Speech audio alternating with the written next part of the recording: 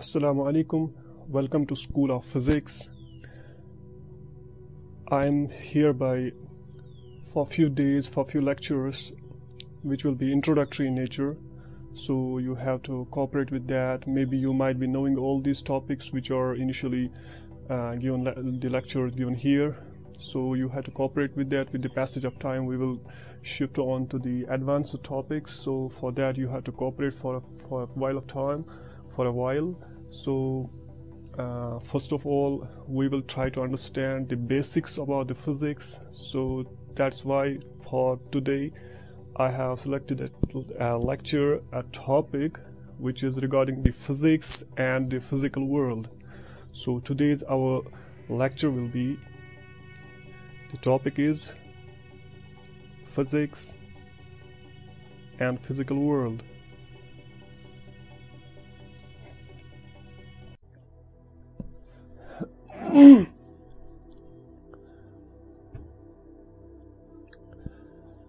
So when you look upon the your surroundings, your environment, your wherever you are living, so you will see around different things, different phenomena going on.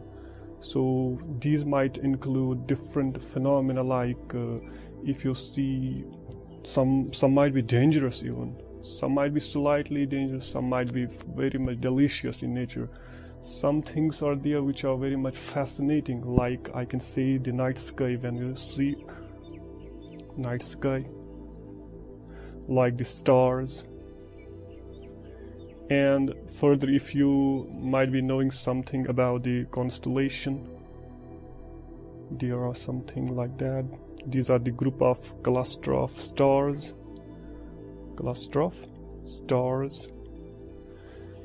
and some other phenomena which are daily observed, but you might not be thinking that there is a physics behind them. There is some sort of mechanism behind them, like the rainbow, which is very much fascinated by us, which is very much fascinating phenomena. Even we all enjoy when there is some sort of rainbow coming out on either side of our sky, which we look upon. So the mechanism behind this will be dealt by physics.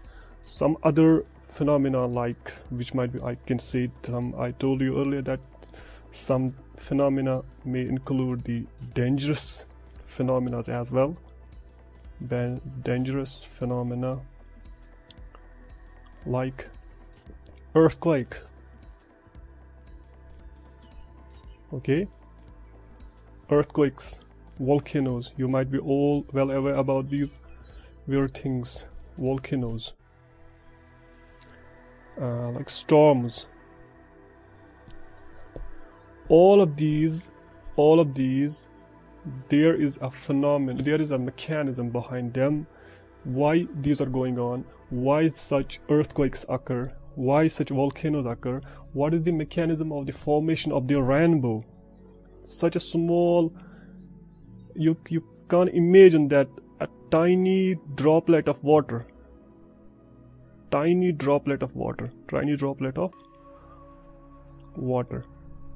can form a huge rainbow. Can you believe that? And all of the mechanism behind that is dealt by physics. So we have to, with the passage of time, we have to understand all of these phenomena, why the things are going like that. So today we will try to understand what physics actually is. A sort of, I will say, introduction. It will not be so much huge topic. It will give us an idea about the subject which we are going to conduct here, the lectures we are going to conduct here. So we will get an outline about the physics.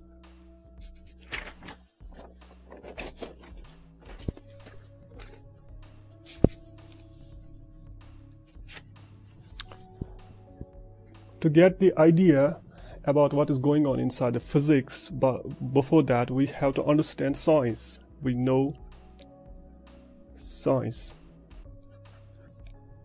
All of us are well aware about this very fact that science, it includes the observations experimentations,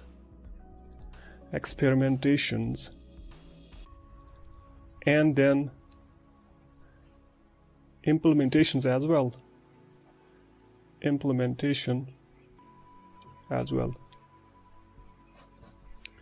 And behind that, we have to understand why we are doing physics. I earlier told you that we should do any study, we should do anything for a right purpose. And here science is studied for the purpose to serve humanity on the first place.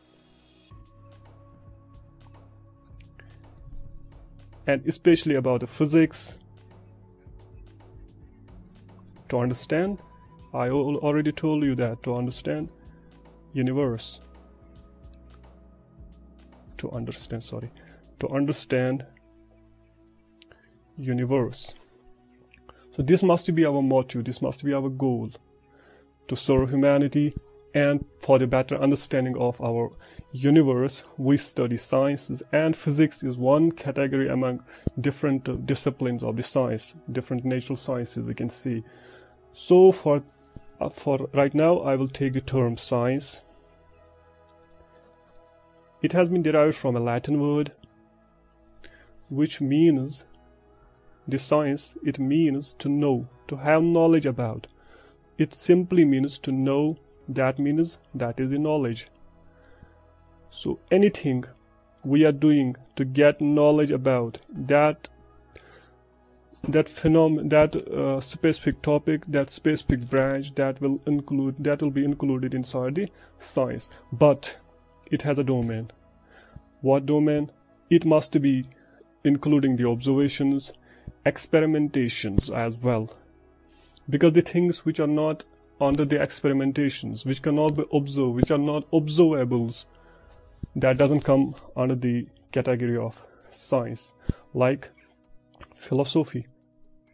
Philosophy is good to know about. We also get the knowledge about different things, but that is not the science as such.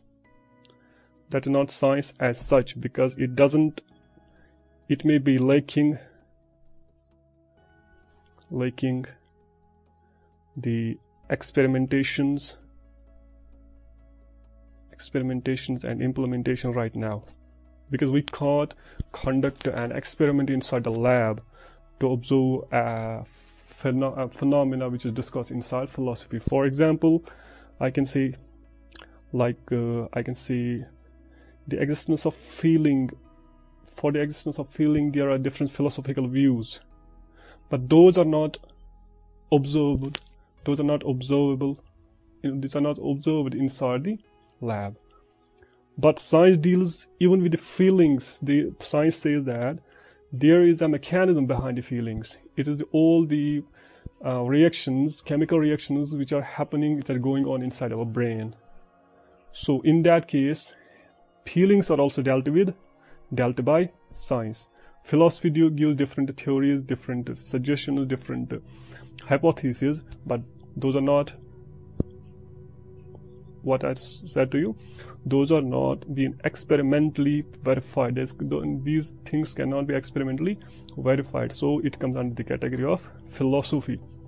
Those concepts which cannot be verified, justifiable under the experimentation, which are not repeated under the experimentation under the same conditions if we apply.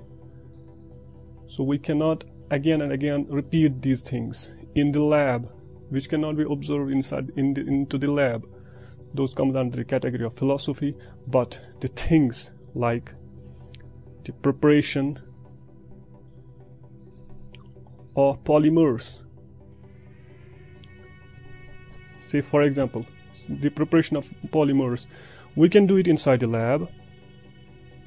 Inside the lab, we can observe the things, different things which are going on, and we can repeat the process as many times as we can. That comes under the category of science. So science deals with the observations, experimentations, and then afterward, to serve the humanity, we can implement it onto other disciplines as well. over to many disciplines. So, but with the passage of time, we are seeing that from the past experience, we have seen that there were different philosophies, there were different theories, there were different hypotheses given. With the passage of time, the earlier one was discarded. Then the new hypothesis, then a new theory came. It remained for some time, then after that it was also rejected. So with the passage of time, this is the beauty of science. This is the beauty of science. What? Beauty of science. Rejection of old, or we can say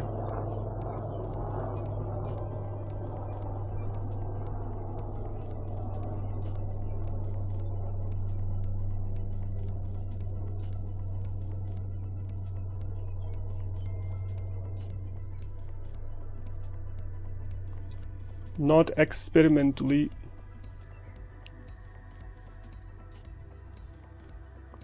verifiable. Rejection of old, or we can say which are not the theories or the hypotheses which are not experimentally verifiable. These are replaced